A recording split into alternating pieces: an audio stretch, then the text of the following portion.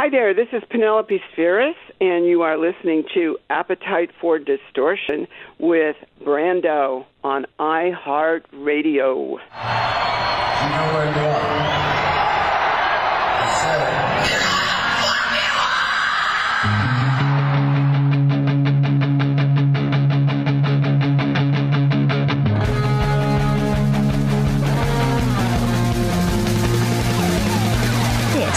Is Appetite for Distortion.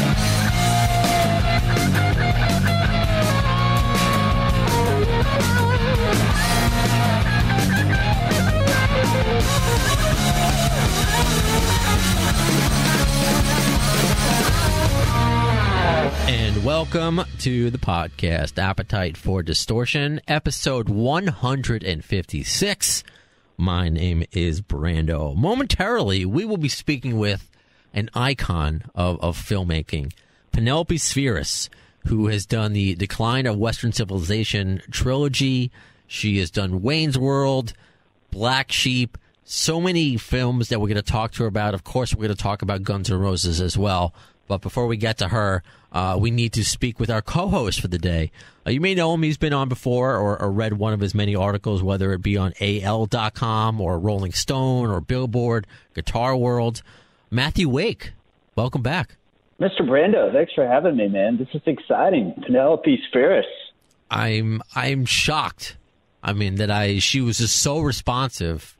I talk about, because I'm pretty forthcoming on this podcast, whether, like last episode, I thanked you for being the catalyst for Pauly Shore. Guns N' Roses. So you kind of held me along. And of course, he still had to say yes, but you kind of gave me the first initial contact. Or if, like, it's like one of the shorter interviews that I get, the 10-minute ones, they're usually through my job. But a lot of these I get myself. So all I did was send her an email. And I told her about the show and some of my past guests. And she got back to me, I feel like 20 minutes later, and was just totally down and was totally into it. And she said, can we do it this Sunday? Because next Sunday I'm receiving a Lifetime Achievement Award. So, okay, sure. So even though it's a week early, we're going to have our first official Lifetime Achievement Award winner on the show. And after we speak with Penelope about, all things, punk rock and Sunset Strip and Wayne's World. Showing. I have more sound bites for her coming up. Before we do that, after we do that, we're going to talk to you about your upcoming article on Guitar World, which concerns Guns N' Roses. And I think listeners definitely want to stick around for that part, because you're going to be talking about a couple of eras of GNR that does not get highlighted as much as they should, right?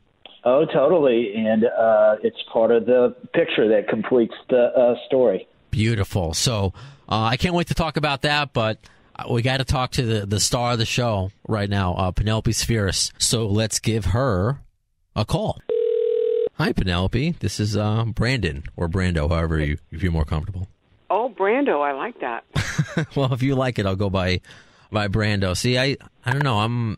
Obviously my birth name is Brandon, and when I got into radio, Brando sounded cooler than just being called Brandon Weissler, Jewish kid from Long Island. So no, I love Brando. Let's go with that. All right, perfect. I guess don't introduce myself that way, because I'm not as cool as some of these rock stars that you've worked with.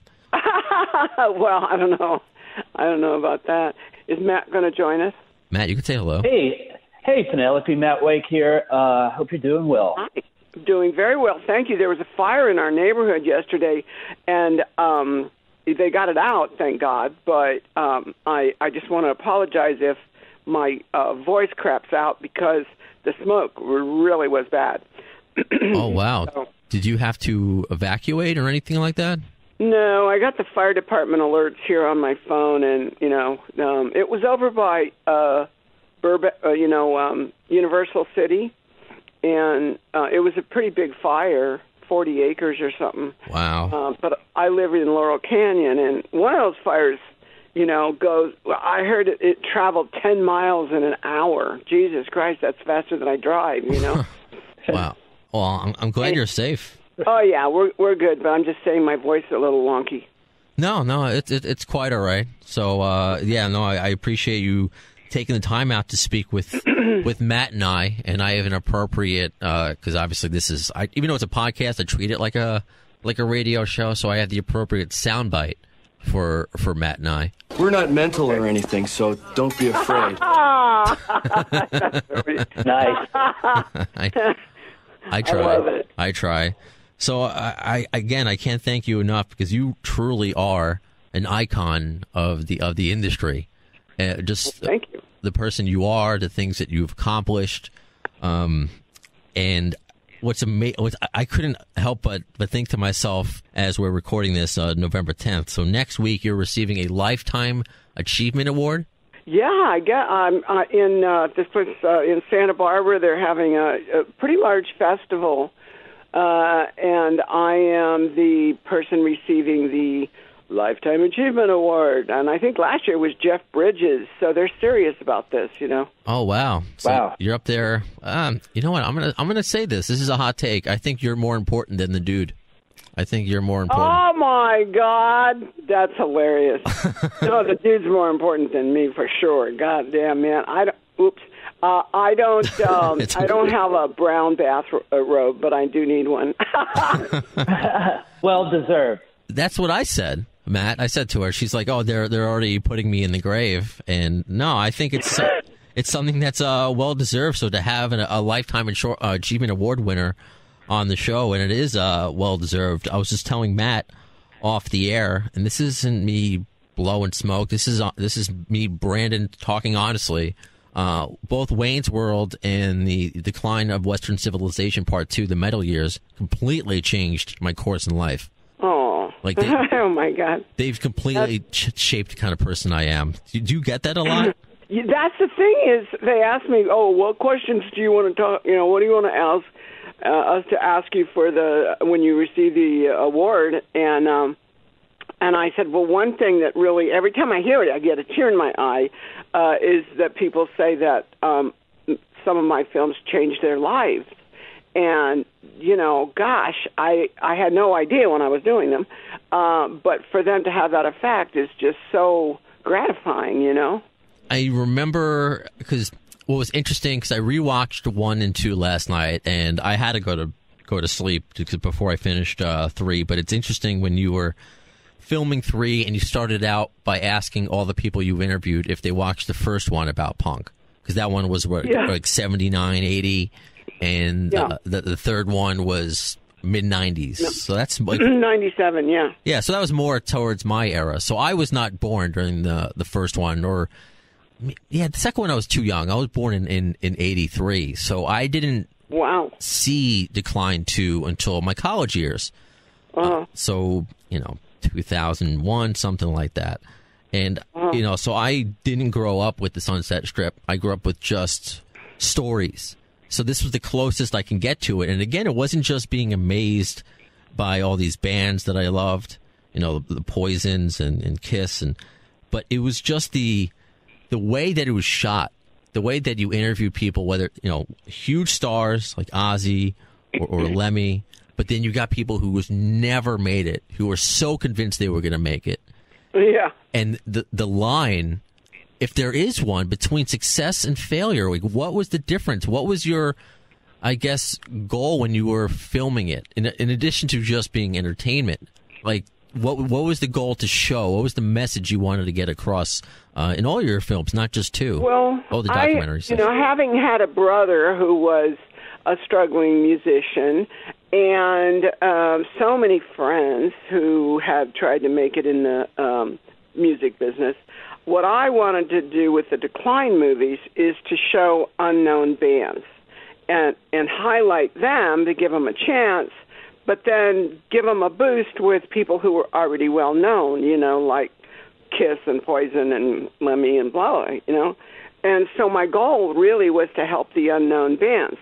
So I guess that was the reason I made the films. And plus, I have to say I think about myself as something of a anthropologist, I really love to study human behavior and try and understand why people especially young people, do what they do. And that's what I was doing with the First Decline. It's like when punk came around, everybody was like, well, geez, we don't even want to go and talk to these people because they're so frightening. So I just wanted to dive in and show the world that they weren't that frightening. See, that's what I got, but it became something else. Like, did you really think that, like, Odin was going to be the next big thing to Poison, with the assless chaps? And because I watch it now in 2019, and I'm like, it seems like it's Spinal Tap, but it was real. These were real bands. I didn't know. I mean, I certainly can't predict the future, I don't think, correctly 100% of the time. None of us can. So I didn't know what was going to happen with these bands. I knew I loved Faster Pussycat, Odin was a band that played the Strip really a lot, and they acted like they were going to make it as big as Guns N' Roses, for example. And so the interesting thing about that time is there was this philosophy that if you believed it, it would happen, which kind of is stupid because that ain't true. And to this day, I think there are a lot of people that if I just think it, it'll happen. No, you're not God. You know what I mean? It's I do, sure. Yeah. Just because you think it don't mean it's going to happen. That's Matt and I, we talk about a lot of 80s metal, the hair metal, and you mentioned Faster Pussycat. And I'm watching the performance last night that's on the documentary. I'm like, there's such a fine line between them and Guns N' Roses. The way that they're dressed, the way that they acted. But so what was the difference? What do you think is the difference between, maybe as you reflect, why some bands made it to a certain, because Faster is still successful, but they didn't hit the major success. Is there something you look back on? Mr. Brando, I'm going to tell you something. It's all about the songwriting. When it comes right down to it, when it comes right down to it, it's got to be. It's just like with a movie. It's got to be about the script. If it's a great script, then you have a chance at making a classic movie, or a movie that people are going to love to see. If it's a great song, you got a band that's going to stick around for a while. So it really is about, I think, the songwriting. And that's not to say that Faster Pussycat didn't have great songs, because they did. I mean, I run around singing Bathroom Wall all day long, still stuck in my head, But it just, the caliber of music and songwriting that Guns N' Roses had at that time was off the charts, So speaking of Decline 2 and Faster, I interviewed Tammy Down from Faster this year, and he had real fond years of making Decline 2. He loved getting to be friends with you and stuff. And, of course, some of the footage is shot at the Cat House, which was Tammy and Ricky Rackman's kind of infamous rock club back then. And you depict there's some performances there and some interviews. But to fill in between those two kind of like depictions, what was it like in the Cat House in the 80s that you can recall? If you had to sum that up, describe it. And then second to that, from Decline 2, do you have a good story? I know everybody asked you about Chris Holmes in the pool, but I wonder if you have a good story about Ozzy cooking the eggs in his... Well, hold on a minute, because you got to remember, I'm a lot older than you, and if you give me too many questions at one time, I'm going to scramble them up. Okay, so let's start with your first question, Matt. That has to do with Cat House, right? So yeah, totally. I can describe to you what the Cat House was like in two words: pure debauchery. Okay, it was like, I don't know if you know what Caligula. Well, okay, it was everything that you can imagine that people weren't supposed to be doing in a public place was going on. Okay, and it's funny you mentioned Ricky because he's such a sweetheart, and he he said to me one time, he goes, if you hadn't have put me in the Decline 2, I probably never would have hosted Headbangers Ball. And I thought, well, you know what? I'm glad I was able to help with somebody's career like that, you know? But, yeah, I mean, there were naked women running around pretending to drop their bra and then putting it back on. There was cocaine flying left and right. There was pot smoked everywhere. I mean, vomit on the floor. Everybody was just like, it was like a porno movie. It was like a porno movie, you know what I mean? It's like, whoa, I cannot believe that girl is not wearing anything but pasties, you know? How do they pass health inspection every month? How did that happen? Well, I think the health inspectors liked being there. That's a fair point. Matt, you had a second call. Oh, yeah, the Chris Holmes. I'm watching that part last night to jump off Matt's question. And it's hard for me not to be like a Jewish mother and make sure people are okay. You know, if they have a sniffle. So, do you have any, Me too. Do you have a cough drop? Are you okay, sweet Bubba? Yeah, I go get the chicken soup, yes. So, I mean, sometimes you would interview somebody and ask them, you know, where do you think, like you did with Chris, where's the anger come from? Were you scared for them? Was there anything that you really kind of wanted to take control and not be like a therapist or do an intervention? Or were you just kind of, I got to let them be who they are and I'm just purely here to document it? That's an interesting question, Brando. I'll tell you, I think if I had to pick between those two, even though I am the ultimate Jewish mother, I would have to pick the second one because as a filmmaker, my goal is to objectively show what's going on and how people are behaving and let the audience decide what they think about it, you know? I did not tell Chris Holmes to bring 3 bottles of vodka to that pool. I did not ask him to do that. I did not ask, Gene Simmons to do his interview in a lingerie store. Gene said he wanted to do the film, but he didn't want to do anything tacky. I said, okay, fine. What do you want to do? He goes, well, how about we do it in trashy lingerie? I said, okay, fine. We're not doing anything tacky. Fine. And then, Paul wanted to be in bed with 3 or 4 girls. And I said, okay, we'll try to find you some girls. And so I didn't have much money making that movie, as with most of them. And so we got some girls, and Paul took me aside and he goes, I'm sorry, but those girls they're not very attractive, and one of them's ugly, you know? It's like, wait a minute, what am I going to do? I can't just pull girls out of my ear, you know, what are we going to do here? He goes, hold on a minute, and he goes and calls the Playboy Mansion. And then the Playboy girls come over, and that's where we got those girls. But to answer your question about Chris, no, I mean, I got my own family members I try to save. You know what I mean? It's okay. Like if Chris wants to behave like that, especially with his own mother sitting there, Sandy, then I'll have to let him do that, you know? And he actually was pissed at me for years because of the interview. And I'm like, dude, I didn't ask you to bring the vodka. I didn't ask you to act like a dipshit. I didn't ask you to show how, you know, screwed up rock and roll life could be, but you did it, you know. I don't think he's mad anymore, though.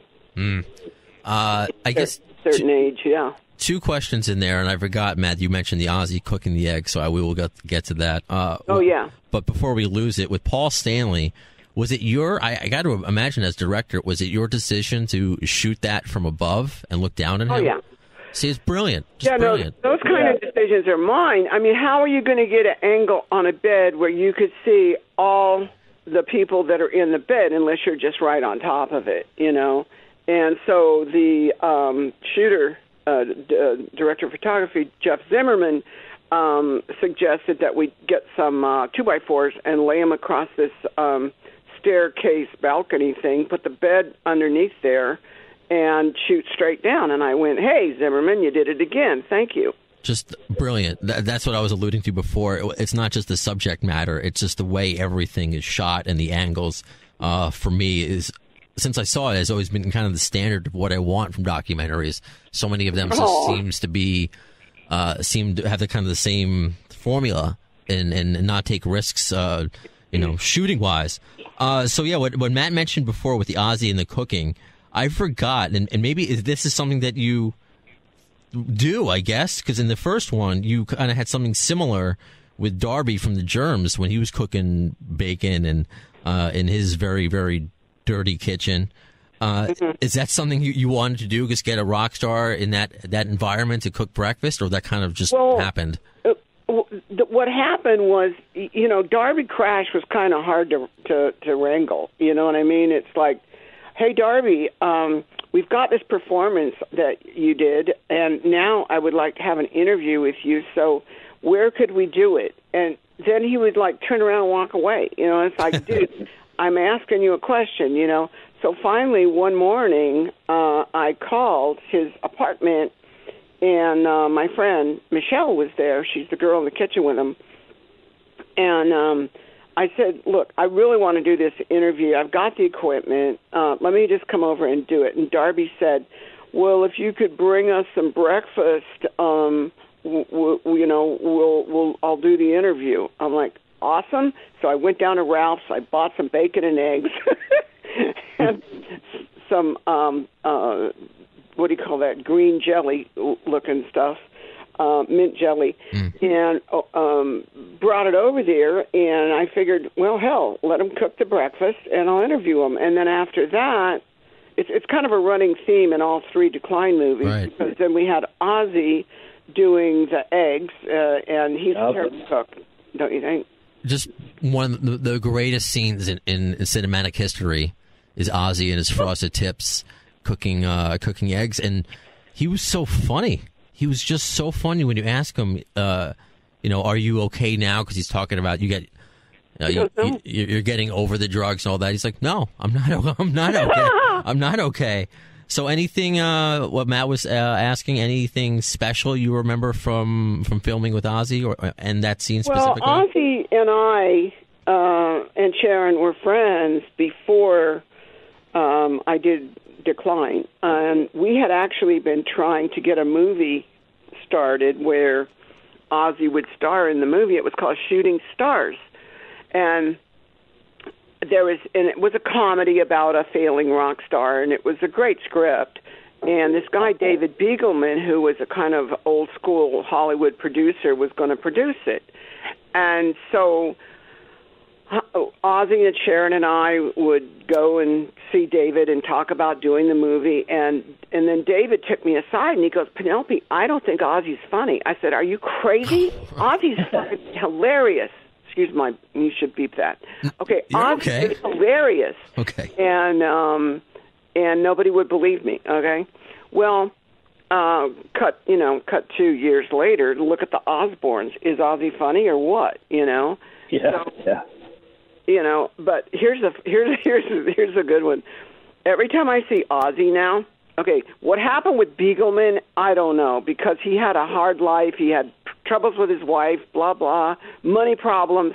Ultimately, that guy, and I don't remember the year, but he committed suicide in the Century Plaza Hotel. Mm-hmm. So now, after that, every time I see Ozzy, the first thing he says to me is, Penelope, how come that guy shot himself in the head because he couldn't do a movie with us? That's something you want to be reminded of all the time. I'm like, yeah, right. I'm like, Ozzy, that's not why he did it. Oh, my God. Oh, my God. Terrible. I mean, obviously, we can spend so much time dissecting the whole Decline trilogy, but I know I appreciate the time you're giving us this morning, waking up early on a Sunday. So, but in the Decline, I do need to, I guess, this is the transitional point. Guns N' Roses is mentioned, but they're not in the film per se. So was that a choice not to have them in, I guess? And you also mentioned in the email to specifically remind you about the first time that you met Slash. Let's get that first question there, because with regard to GNR being in Decline 2, they were a millimeter away from being in the movie. I was speaking mostly with Slash, but sometimes with Axl about them doing the film. And they were going to be the closing act in Decline 2. Wow. And so, yeah, it was all set. It was all set up. And I even saw Slash recently, and whenever I see him, he apologizes that they weren't in the movie. I'm like, dude, it's okay, man. I got Megadeth. We're cool. But what happened was their manager, I think his name was Alan Niven, came down to the set. He had to go see the set where we were going to shoot Guns N' Roses for Decline 2. So he comes down there and he looks at it and he goes, oh, okay, yeah, it looks good. It was a cave with some weird lighting and some smoke and blah, blah, very, heavy metal 80s. And then the next thing I know, I get a call. The band's not going to do the movie. Why? It doesn't matter. But I know why now. The reason is because when you got a band on a roll, okay, you don't do anything to screw it up. So it's always like that. That's the way managers are. You won't let them do anything else if you got a good roll going, and they had a good roll going at that point. That explains their kind of philosophy why they don't do much now. if it's going well, just leave it alone. And that, excuse me for interrupting, but I was trying to do something where I would have to interview Greg Ginn from Black Flag, and he doesn't do an interview. He doesn't do any interviews anymore, okay? And it's the same kind of principle, really. If you got something going, don't do anything to screw it up. And Greg is not a good talker. He's a genius guitar player, a genius songwriter, performer, but he ain't good at talking. So he figured that out finally, so he don't talk now. But that's what happens is the managers just control them like that. Because I was going to ask why you chose Megadeth to be the last performance, because I found that interesting, too, because they were so different than everybody else. Well, honestly, Brando, if I would have... was that Brando talking? Yeah. Okay, if I were to have had my way about Decline 2, there would have been far fewer fluffy glam bands in there. There would have been more... what shall I say, real heavy metal, and it would have been more bands like Megadeth or Motorhead or just harder bands, But I wasn't paying for that movie. I didn't have any money at that point. I hadn't directed Wayne's World. I became a millionaire overnight when I directed Wayne's World, but before that I was broke, So. I really didn't have, whatever. I just, it's been a rough road here trying to explain what bands are in there and why. But I got Megadeth at the last minute because I was able to produce the guy with the money that I needed a heavier band in there.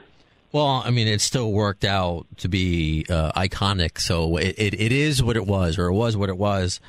It is what it is. Is what it is, right? So before we of course we got some Wayne's World questions too, but we can't forget about because you told me to remind you about the first time that you met Slash. Like what happened? Oh, yeah, well, it was funny. Thanks for remembering. Actually, it was on the corner of Fairfax and Melrose. There's it was a magazine stand, that was open with all the magazines out in front, and then you go inside and there's a whole bunch of more magazines and a guy at the counter. And I drove by and I looked in casually, and there was a guy at the counter with a top hat on and really long hair of the time. And so I turned around. I had to meet this guy. I turned around and parked, and I went inside, and I bought a magazine, and I had, checked him out, and he wasn't even in Guns N' Roses yet. Wow. But he was working in a magazine stand on the corner there. Wow, I mean, you had to have jobs before you, I guess, you make it, of course. That's crazy. Well, yeah, exactly, of course, and he just had that rock star look that. that's how I decide which films I'm going to do. I'm just driving down the street, and I see stuff. Okay. Yeah. So speaking of Wayne's World, I'm curious, or actually before that, I read recently, Penelope, you're done with Hollywood, but I'm curious, would you be interested if, say, something like Netflix gave you a chance to do a Decline 4, and what would you cover in a Decline 4 without giving away? That's the million-dollar question here. I'm already working on Decline 4. Nice. And I would not let anybody give me any money to do it because then I wouldn't own it. And I own the Decline series, so, I'm doing that movie already. The thing is, I've been distracted by building houses. I really am good at building houses. Okay. What, you and Jimmy Carter? Are you hanging out with Jimmy Carter building houses? What do you mean? But I build him. He's a guy. I guess got a bigger heart than me. He's Habitat for Humanity, I believe, and I build him for myself and give him to my relatives. Oh, okay, that's cool. So all like HGTV kind of stuff. Yeah. I guess not to minimize it, I guess. But anyway, yeah. So I got 7 houses. I've been working on the houses, but the fact of the matter is, you're right. I have no interest in Hollywood. Basically, Hollywood sucks. And no, you got to say the quote. You got to say the thing. We got to quote you for. And you said you can print this in the last interview you did. Hollywood, according to Penelope, quote, "They can blow me." Yeah, I said that. I know. I love it. I had a couple of beers. I don't give a shit anymore, and I'm so happy that I don't, because I have so many friends who really care and really want to still be doing that, and honestly, it was painful. It wasn't fun. It was not fun. It was not glamorous. I did not dig it. I made money doing it. I made a shitload of money doing it, but I didn't like it, And I don't mean to be griping because, look, I got to make a lot of movies and a lot of people didn't. I made a lot of money and a lot of people didn't. So I'm not complaining about that. I'm just saying I'm done with it. I don't need it anymore, Do you even... I'd rather just live my life. But do you even need it in today's day and age? Because it's one thing when you were making documentaries in the 80s and 90s that Hollywood is where it's at. But now everything is so DIY, where people post movies on Facebook and do Kickstarters. Yeah. You already have the name recognition. Do you even need Hollywood anymore? No, I guess that's why I opened my big mouth and said they can blow me, because I guess I don't need them. And I'm so happy that I don't. Because guess what? Hollywood attracts a bunch of creeps. Yeah. It does. And it takes you a while to figure out you're dealing with a creep or a liar or a dishonest person, or worst of all, an inept person that doesn't know what the hell he's doing, So, yeah, I'm over it. I'm done. I don't mean to sound bitter, but I'm just done with it, You don't sound bitter. You just sound like you're being honest. I'm happy. And happy. I am actually happy about it, yeah. We'd be remiss if we didn't ask some Wayne's World questions real quick, Penelope. So a lot of people, the Alice Cooper cameo is so fantastic in Wayne's World. I was curious if there were any other huge rock stars that didn't end up being in the movie that came close or were talked about as potentially for some other cameo. What a great question. It is. What a great question. And I have the answer. Okay, so Mike Myers really, really wanted Aerosmith to be in the first Wayne's World, okay? Because he had worked with them on Saturday Night Live and everything. And so I guess they read the script, and that whole theory I had going a while ago of if you're on a roll, don't do anything to screw it up. Well, Aerosmith decided they didn't want to be in the movie. Okay, they didn't want to be in the first Wayne's World. So I had just worked with Alice on Decline 2, And so I asked Alice to do it. He said he would, and of course he did a spectacular job. He always comments on the fact that he thought he just had to perform, but then when he got there, the writers wrote like 2 pages about Algonquin, and Milwaukee. In Milwaukee, and he had to memorize like 2 pages of dialogue, which musicians, they don't have to do that. But he did it, and he was all very proud that he did it, and he should have been. But the funny part was that I didn't get the gig to do Wayne's World 2. Another reason why I love Hollywood. But in Wayne's World 2, Mike got Aerosmith, and that movie kind of bombed. So that was ironic.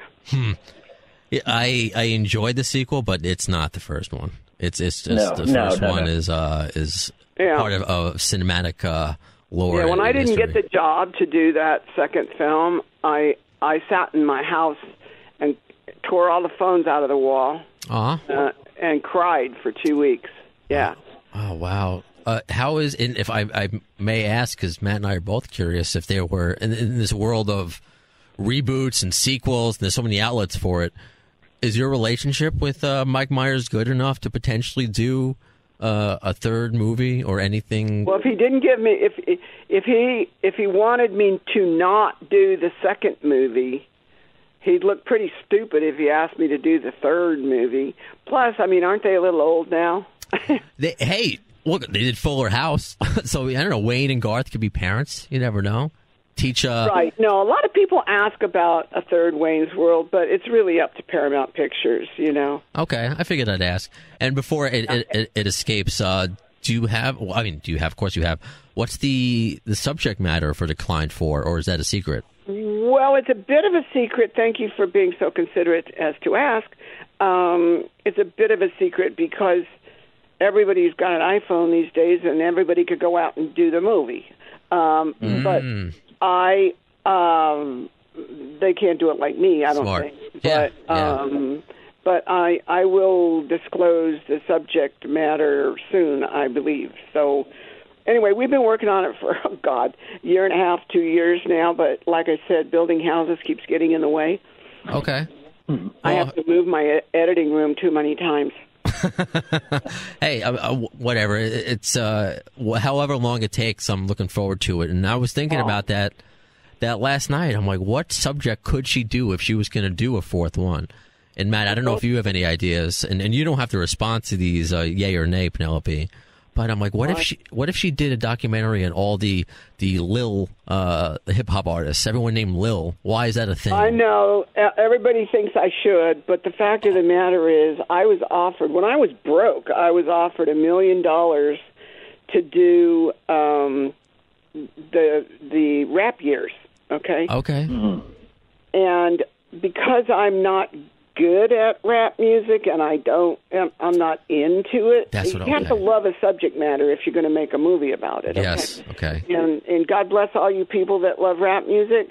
It just ain't my thing, so I didn't do it. And the little kids now, it's basically rap. Or the SoundCloud rappers, or the white kids with all the SoundCloud, with all the tattoos on their face.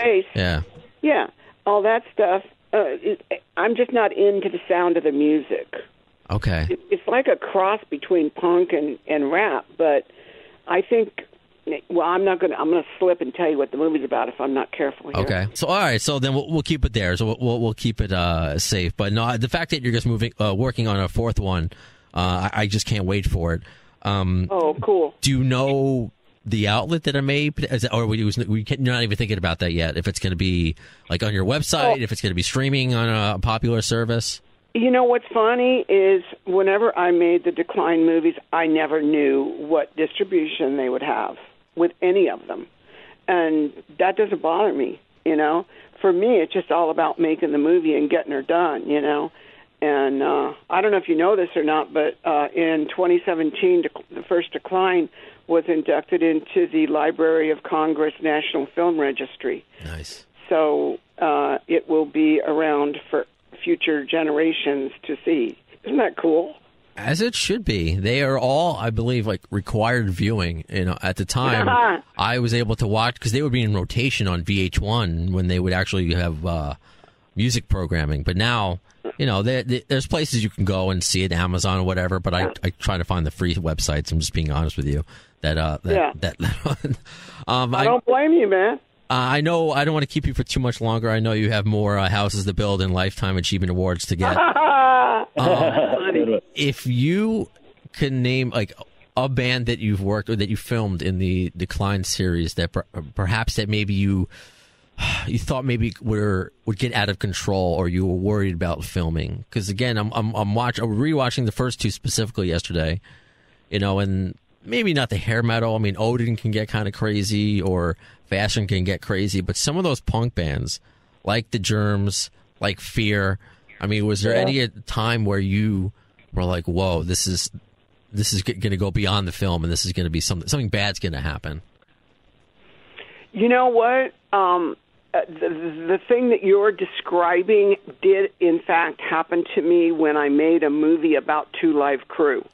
Okay. In the 90s. Yeah, I was in a venue called the Longhorn in Texas, in Dallas, Texas, and I was supposed to be shooting Two Live, and the Luther Campbell wanted to get paid before he went on stage, and the management wouldn't pay him before he went on stage, and the audience, and there must have been 200-300 people there, they tore the place up. And I shoot one camera, so I had to crawl out of that place on my hands and knees,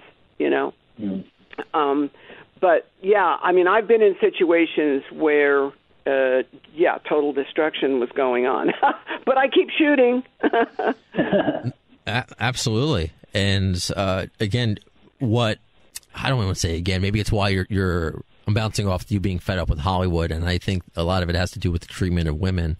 And it's something I came across was how like Wayne's World was listed in this top thing of female directors. I'm like, why does it have to be female? It's just a great fucking movie.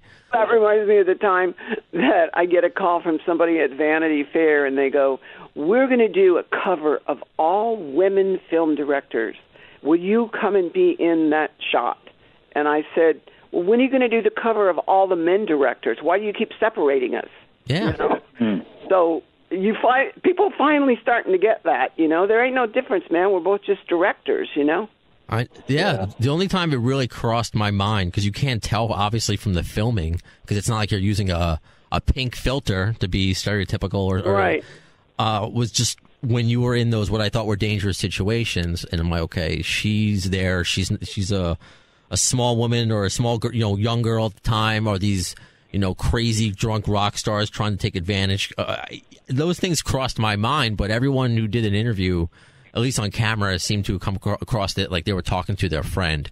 So Yeah, most of the time I was friends with them, Like people go, how did you infiltrate that punk rock scene? I'm like, I didn't have to infiltrate them, man. I was part of it, Okay. And I was just the one that happened to have the camera. I had a film company back then called Rock and Reel, and I was doing music videos before anyone else in L.A. was doing them, way before MTV.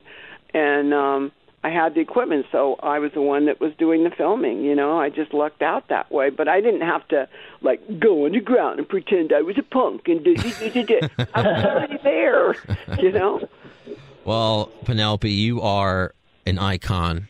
A legend in the industry and as a person, and anyone, again, if you go from directing things that have changed not just my life but many people's lives, Matt's life, and then today you can just go to Hollywood, blow me. It's just I think you're a role model, I think, in a lot of different ways. So, I got a little tear in my eye from that one, Brando. Thank you. Well, thank you for all the wonderful work and, of course, the time this morning. I know it's early. It's early for me here on the East Coast, so I know it's even earlier for you on the West Coast. No, hell no! I get up at 6 o'clock, man. The construction guys come in at 7. We're good. We're good. Right on. Before we let Penelope go, Matt, do you have anything that you would want to ask her while we got her? Well, likewise, I want to thank you, Penelope, for your work and for this conversation and time. But beyond that, I'm curious. So you talked about earlier about, meeting Flash when he was working at the magazine stand and people after work jobs coming up. You were working as a waitress at Denny's and IHOP, I'd read, to put yourself through film school. Do you have any cool or funny story about any stars or famous musicians or people that you waited on, perhaps, at that Denny's or IHOP?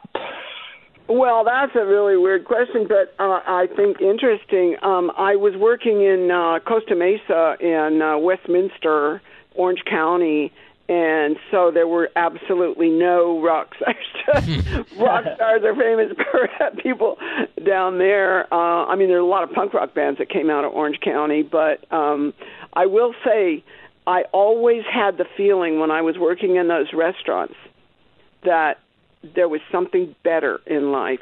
There was something more that I was meant to do. And I remember the day I quit, and I was walking out of the restaurant, and I had that apron with a gigantic bow in the back, you know, and I took that apron and I threw it in the big dumpster trash can, and I went, I'm done with this crap. And that's when I started, that's when I chose to go to film school. So, I mean, awesome. You did it the hard-working way. It wasn't like you were an overnight success. I mean, oh, yeah, I didn't go to Beverly Hills High School. Nobody paid my way. No, absolutely not. And, I mean, I'm asking this for Matt, because Matt's from Alabama. He writes for an Alabama publication, and you lived there for a little while, right? I lived all over the South. I was born in a carnival my father owned. And, my sister was born in Yazoo City, Mississippi, and I was born in Algiers, Louisiana. And my father was killed in Montgomery, or actually Troy, Alabama. Sorry. And, so there you go. Yeah, I'm very familiar with the South. My mama, I call her a shit kicker. When are you putting out a book? When are you doing a documentary about yourself? I actually have spoken with a young man that writes for the New York Times and RogerEbert.com, and I believe he's going to be writing a book with me about my roller coaster life. Wow, I can't wait to read it, and I hope you come back on when it's out. Oh, yeah, that would be cool. Thank you. Awesome. And one more soundbite as we leave you. We're not worthy! We're not worthy! We're not worthy! We're scum! We're scum! Oh, my God.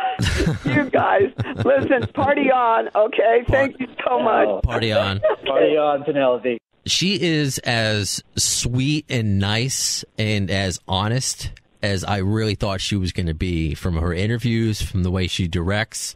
It's just, I mean, she is who she is, and I'm certainly not disappointed with this interview at all. Not that I thought I would be, but just, as I told her, like an icon, really, in this industry.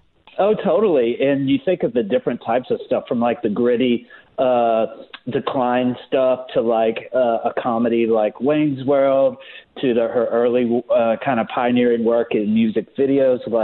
And I'm psyched we're going to get a Decline 4 too, man. Me too. I wasn't expecting her to, because I have to imagine she gets asked that all the time, but I hadn't read anything about it.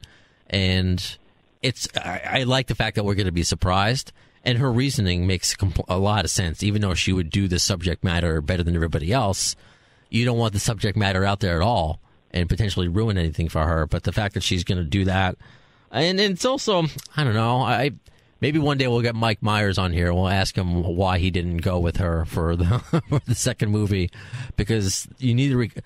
I don't know. I mean, yeah, who wants to see an old Wayne and Garth? But they did it on SNL. They've done it on, I think, Accepting Awards. So there's been like little bits here and there. They did it on that big SNL 40th anniversary thing. That might have been even like the opening bit, if I can remember correctly. But okay. Just in today's day and age, if you put like a quick little movie on Netflix, it's not that big of a deal. It's not like a box office bomb, you know, so to speak. I mean, look how many movies Adam Sandler has on there. And I'm an Adam Sandler fan, but they're not all winners. But he keeps putting his shit out on Netflix. And I'm sorry, if you can put out Fuller House and half this shit that goes on there, you can, I can't imagine a Wayne's World 3 would be unsuccessful. It could be awkward. I don't know if I would go the route of releasing it in movies or TV, like the rebooted 90210 was already canceled. so I don't know if I would do that. But it's like a one-off, movie. Maybe not like a whole. I don't know. You can get so creative with it. It doesn't even have to be like a whole hour and a half or whatever. It can just be like a continuation. They can do like a Breaking Bad, El Camino, Wayne's World movie. But we'll see. But the fact that, again, working on 4 is, I'm excited for it. And thanks, man, I appreciate you, chiming in and being a part of the interview, because I know you're as big of a fan of that era as I am. Oh, you bet. Hey, thanks for letting me ride shotgun. It's fun. Always fun. Of course. And before, which is also fun, before we get out of here, news. Brought to you by AlternativeNation.net. So the news, I don't know how much you can update us, Matthew, but I know you've tweeted it and put it on Facebook, so I know it's not a secret completely. But you're working on an article about Guns N' Roses for Guitar World, right? Yeah, that's correct. It's been filed. It is about an era that not many people write about Guns, and that is live era, the double album and the double concert album, and also Spaghetti Incident, which is interesting because they were each released on the same day, November 6th, I believe, but like 6 years apart. So I talked with Gilby Clarke, who was great. I talked with Jim Mitchell, who engineered a bunch of that stuff, as well as some of the stuff on Illusions. Talked with Michael Monroe, who sings on Spaghetti on that great version of They Had Fun with Axl. Talked with your friend Roberta Freeman, who is on Live Era and did the Illusion tour.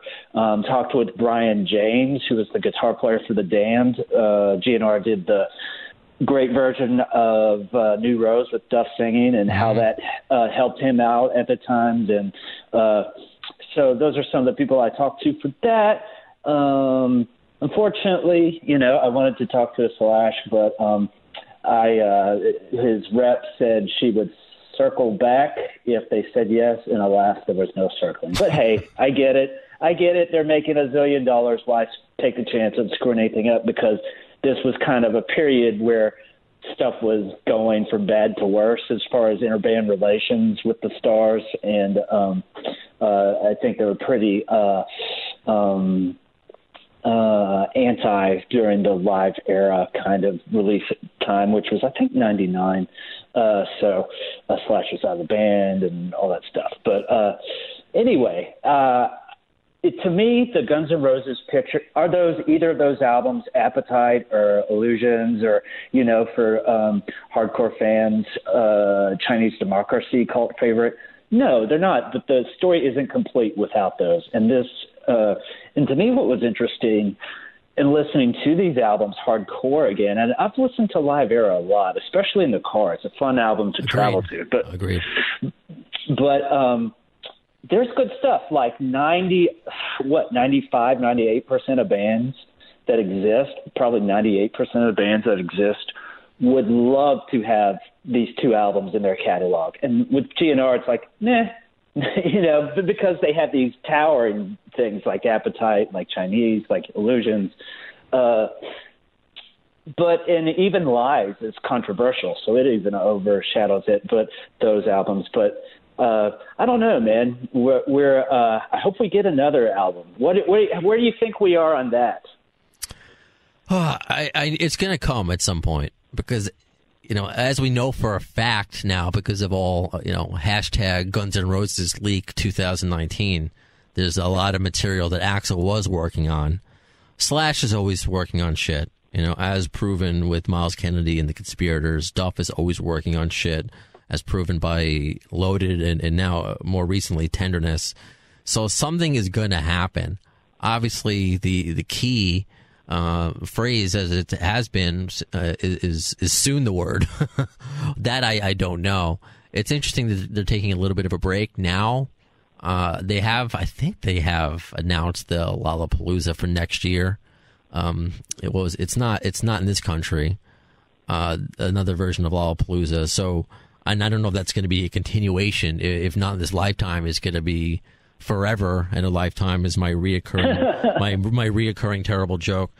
But I have to imagine something's going to happen, because also, and I don't think that these were proven to be fake, but you see a lot of pictures of set lists, and I've learned to say spoiler alert before I talk about anything with the set list. So I forgive to the listeners they've gotten angry at me for talking about the set list without saying spoiler alert. I apologize. Here it is. You've seen on the alt set list Hard School, which is probably the best of the leaked songs. It's a good song. So if that's true, new music is going to happen. Now, it then begs the question, is it going to be on like a full album? Is it going to be like an EP? Are they going to release like a live version of Not This Lifetime with a couple of extra tracks, kind of like maybe what Motley Crue did with The Dirt, a couple extra tracks? I think we just want new music at this point. Sometimes I sit back and think that the fact that we're in this scenario of Axl and Slash together again, not just with Duff, because Duff had gotten back together with Axl, and of course Velvet Revolver with Slash, but the two key elements, at least to the majority of the public eye, the ones who people dress up as for Halloween, Axl and Slash, they are back together again. Well, we thought it was never going to happen, not in this lifetime, that something will happen. I'm not going to pretend to be on the inside because I don't know. They keep everything close to the chest, and in a way, and I'm being honest, it makes me feel, because I've tried to get Gilby Clarke on the show, and sometimes he likes talking about GNR, sometimes he doesn't, so I'm a little jealous there. But then I'm like, okay, at least Slash will reject the great Matt Wake as well, because I can't get him either. It's hard, and I guess I get that. But I think at the same time, you really need to know the source of. It's not just doing a press junket. If you have the reputation of a Matt Wake, or I would like to think of a Brandon Weissler or Brando, whatever, that we've, I don't want to say earned, but maybe there's less trepidation to be interviewed by, especially yours is print. Mine's podcast. You can always, we can talk before if you're unhappy with something. It's like I can get you in a gotcha moment. You can say, take that out, and I would do that. It's no problem. But again, I like to think that something will happen. I don't know when, but the fact that they're touring, I'm not going to complain too much, especially since, again, spoiler alert with not spoiler, because it already happened with the set list, them adding Dead Horse, them adding Locomotive, the fact that they do Slither from Velvet Revolver, Shadow of Your Love. I mean, we're getting a lot. We're getting a lot from this band. So I'm not freaking out as much as other fans may.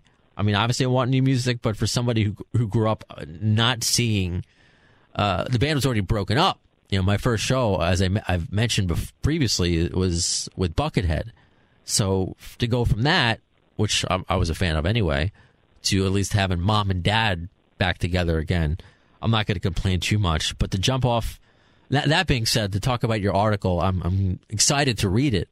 Because you're right, the live album, absolutely. While driving, road trips all throughout college. Oh yeah. And you quote things from the live era, the way he says things. The way he said certain things he says in Mr. Brownstone, instead of the pause, he'll curse. It's obviously It's All Right, which is a song that's never played. The one he plays before November Rain. Hearing songs, the Move Into the City is just the way how extended that is, as opposed to the way it was on Lies, is just brilliant. So it's a great album, and I've really learned to appreciate the Spaghetti Incident as I've gotten older, because I guess you kind of grow up. I don't know how you did that. I don't know. Sometimes if people just start shitting on things, you just shit on it as well. Like how people just shit on Saint Anger from Metallica, or the shit on Nickelback, or the shit on Creed, and all of a sudden you just find yourself doing that, but you go back and revisit, and it's not that bad. I like Creed. Nickelback's fine. Saint Anger was fine. It wasn't like, Metallica, but I'm not. I got caught up with the Spaghetti Incident, the jokes. It's in the FYE recycle bin, if you remember what FYE was. Yeah. But no, a lot of great tracks that I love the originals of. It's fucking fantastic. Especially for someone like you and I who love the old school punk rock, and they're playing. They're covering the old school punk rock. They're covering Fear that was in Penelope's first documentary, and so it's just like they're really good songs. I think it just lends itself to, even then we just wanted new music. It's like, this is good, great job, guys, but this we know what your potential is to create a new song or an authentic Guns N' Roses song. Let's work on that before we start doing The Seeker and covering other songs. Like I love Wichita Lineman, but we'd like to hear an original GNR song. So yeah, that's my roundabout way of just commenting on your article and commenting on new music. So yeah, man. When can we expect to see that? When can we expect to read that? Guitar World? It is for a national print magazine, so those wheels grind a little slower than we're used to in our 24/7 kind of digital world, but it'll be worth the wait. And they gave me another assignment to do a story on a certain 80s guitar god who disappeared, who's one of the most revered players of that time, particularly considering his band wasn't Guns N' Roses big or anything like that, but they were big, and he just has disappeared from the music business. Ooh. So, and I've had an industry friend who connected me with him, so hopefully that will go as planned. Awesome. No, I can't wait for both of those, Matt. You're always working on something interesting, and for people who need to keep up with just what you're working on, but you also ask very cool, thought-provoking questions. I love the question you asked the other day of 3 posters you had in your room growing up. And just, man, that's like a journey to the center of someone's psyche. So what were the ones you named? What were yours? 3 posters that were on my wall as a teenager. Motley Crue was one, the baseball player Darryl Strawberry, and the sort of swimsuit model Elle McPherson was one of them too. Oh, beautiful, beautiful. See, me, Teenage Mutant Ninja Turtles. Excellent. Which it's the original movie poster, which I still have and just put up in my current apartment, despite my girlfriend not really wanting it there. She said, like, we have to get a new frame for it, though. We got to make it look a little bit less childish or something. I was like, oh, we don't have to put it in the bedroom. We'll just put it up. We agreed. It was all right. I let her put up Dave Matthews posters, whatever. Or that seems like a fair trade. Choice. Yeah, I had no choice. Ninja Turtles for Dave Matthews. I know, but also I was born into sports growing up. Then music. Music came a little bit later. So, Don Mattingly, nice, yeah, New York Yankee great, and Patrick Ewing, New York Knick great. So 2 good ones. I ate at Don Mattingly's restaurant in Indiana one time. It was pretty good. Oh, okay. See, I had a lot of sports. I just named 3, but I also remember I had Patrick Waugh. Even though I'm an Islanders fan, I was big into goalies, and Patrick Waugh was my favorite. I also think I had Mario Lemieux up there as well. Maybe Ken Griffey Jr. as well. Ken Griffey Jr. He was he was a god when you were a child. Like, I want to be cool like Ken Griffey. That's when you see all these white kids wearing a backwards cap, not looking as cool.